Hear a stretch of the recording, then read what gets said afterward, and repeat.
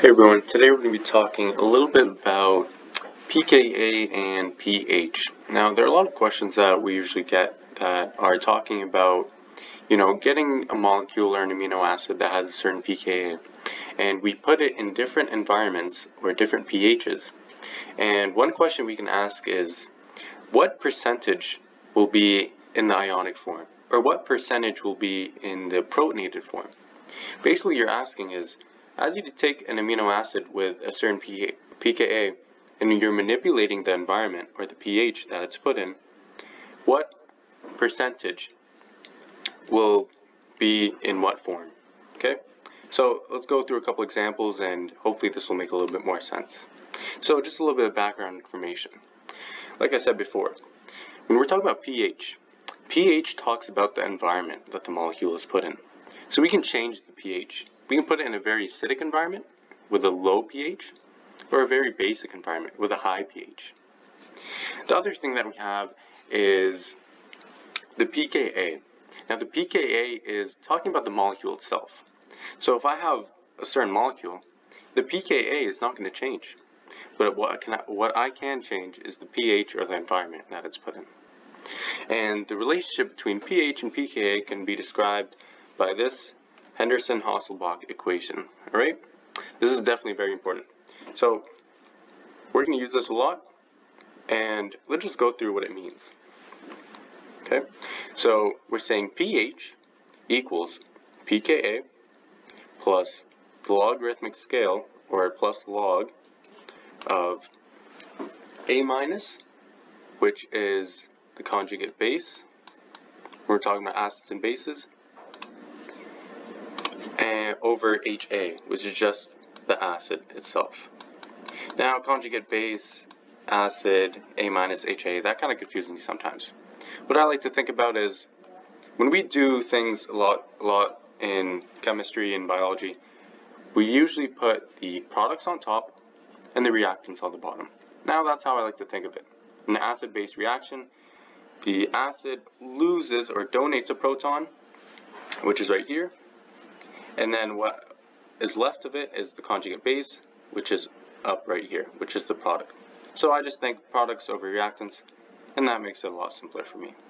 So just remember this equation, and we'll use it over and over again.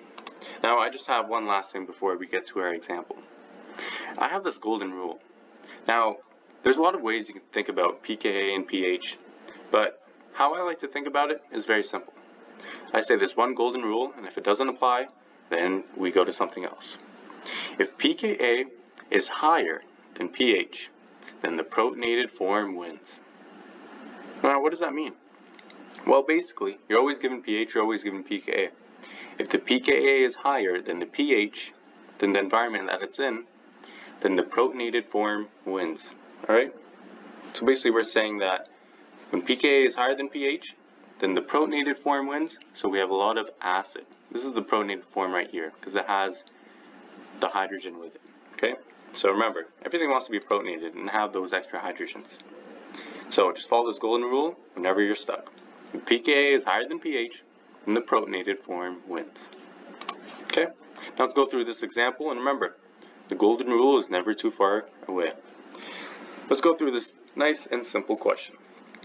Question 1. An amino acid has a pKa of 6.4 and is put in a fairly basic environment that has a pH of 8.4. What percentage of the amino acid will exist in the protonated form? Now, you can see this word right here, amino acid. It can really be replaced by anything. Any kind of name of a specific amino acid, any molecule, it doesn't really matter. The same concept happens over and over again. So let's go through this question. First thing I like to do, write out what equation we're going to use. We're going to use the Henderson-Hasselbalch equation, which is pH equals pKa plus log, and then we have products over reactants. Now, however you want to remember this equation, that's up to you, but it's definitely important to remember this, because this is always usually a good first step. Nice. Now, let's plug in the numbers we have. Well, what do we have?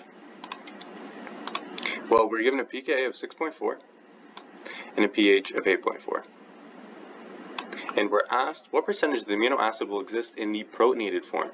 So we're talking about, what are we asking for? Well, this question's asking about, this is kind of ugly, but it's kind of asking how much will be in the protonated form, or the acidic form, okay? So HA. Nice. Now, we just have to plug in the numbers. pH, 6.4. pKa,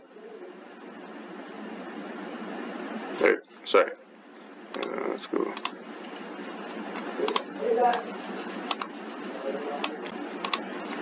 We're given a pH of 8.4. pKa of 6.4. And then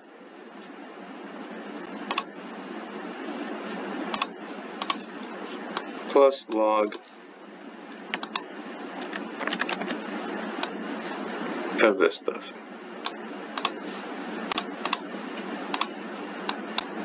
Okay. Now, all we're going to do is we're trying to isolate for HA. So we just do a little bit of math. So what we're going to do is we're going to move pKa to this side. So that means we have to subtract it. So this becomes 8.4 minus 6.4, which is just 2. 2 equals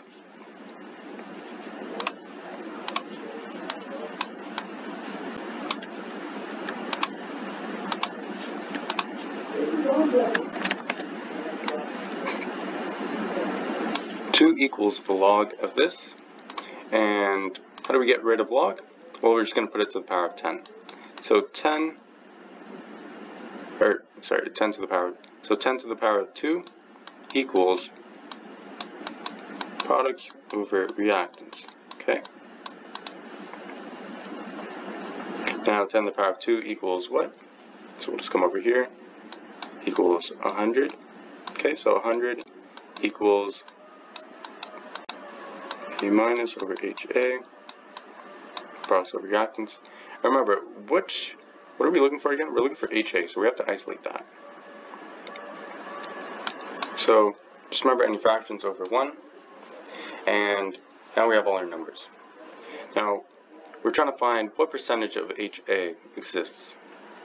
Well, it's going to be, from this equation, we know that we have 100 A minus to every 1 HA, and that means that we have 1, if we're looking for HA, we have 1 over 100 of the A minus plus 1 of the HA itself, which is how much total we have. So out of the HA, we have 1 out of the total, which equals 1 out of 101.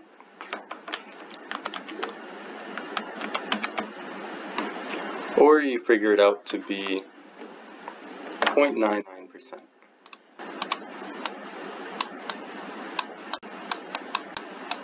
0.99% HA.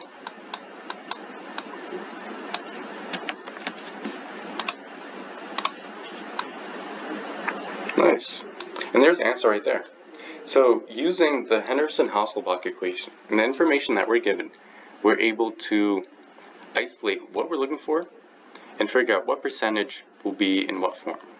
So we plug in all the numbers, we find that our ratio is 100 to 1 for every conjugate base to every acid. So we're trying to isolate for the acid, so that means we have 1 out of total, which is 100 plus 1. And that gives us around 0.99%, or around 1% of the time we'll get the conjugate, we'll get the acid, which is the protonated form. Nice. Now if you want to do the other one and figure out how much conjugate base do we get, well, you can just figure out 100 over 101, or you can just do 100 minus this. Okay? Sweet.